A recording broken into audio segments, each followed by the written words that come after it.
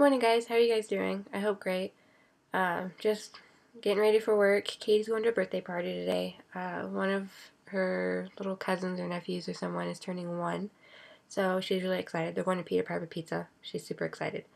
I have work here in a little while, and pretty much just getting ready and hanging around the house. Did you guys hear about the volcano in Indonesia?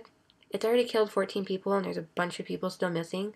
But apparently it has been active for the past 4 months, and they've had like a little bit of sputtering, and they've had a little bit of lava come out of it with a little bit of gas, but nothing major. They allowed people to go home yesterday, and then it exploded. It's horrible. There's a lot of people that have been evacuated. There's 30,000 people evacuated. 14,000 were allowed to go back home yesterday, and those 14,000 people had to re-evacuate because of the volcano. There was a journalist that passed away, and there was a teacher with 3 or 4 students. They were going up closer to the lava to go see it, see it up close, which I don't see why you would do that when you know there's an active volcano that could explode at any given point. Just my opinion. But the teacher and all the students that were up there died as well. Definitely my heart goes out to all the people and families out there that are going through all this, because even though they have no control over it, it's still really tough to go through, especially if you lose your house, losing your family, your friends, people you love and care about. I don't know, it touched me this morning. I was reading about it, and I figured I'd share it with you guys. Go look it up, and maybe they'll eventually have video later for you guys. They were trying to rescue people, but there's so much smoke and so much blackness that they can't even see, so they have to hold off on finding people.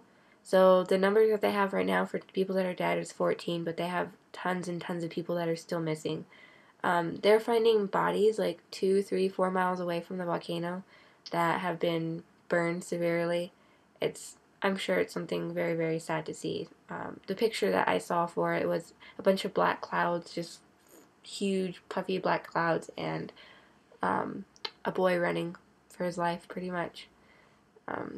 Let's see. I did have a response for one of my viewers, Space Cow, asked how or what's going on with my tonsils. They're still a bit swollen. I'm on medication until Wednesday. If the swelling doesn't go down or it comes back within like the weeks prior to taking the medication, I have to go back in and get my tonsils removed. So I am hoping I don't have to go in to get my tonsils removed, because I really don't want to have to deal with that. The recovery time is forever, and I just don't want to go through it. But if I need it, I will.